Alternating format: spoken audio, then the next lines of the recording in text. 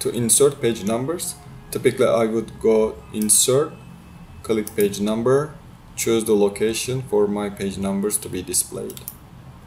And here you are seeing the page numbers for my 3-page long document.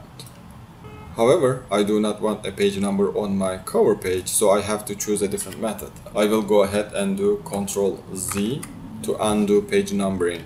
And now I will go ahead and click Show Hide Paragraph Marks icon here.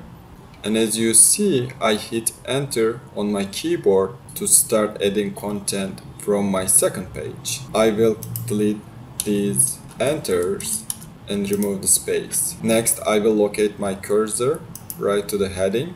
Then I will go ahead and click layout, find breaks, and choose next page. What I essentially did is actually I added a section break.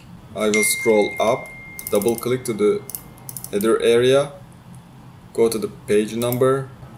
I will choose the location for my page numbers and have them added to my document pages. Next, I will go ahead and check this box which says different first page. And as you see here, number 1 is removed from my cover page. And let me scroll down to the next page. But the next problem is it starts from 2. Actually, maybe it's not a problem for some of your cases, but for me it's kind of a problem because I want it to start from 1. To change it from 2 to 1, I will go ahead and click page number again. This time I will choose format page numbers and select start add option button. And I want it to start from 1. I'm not gonna change it. I will click OK. I will double click somewhere on my document. Let me hide paragraph marks so it is a little bit more clear. No page number over here.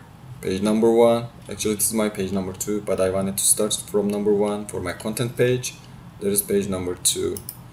Thank you for watching my video.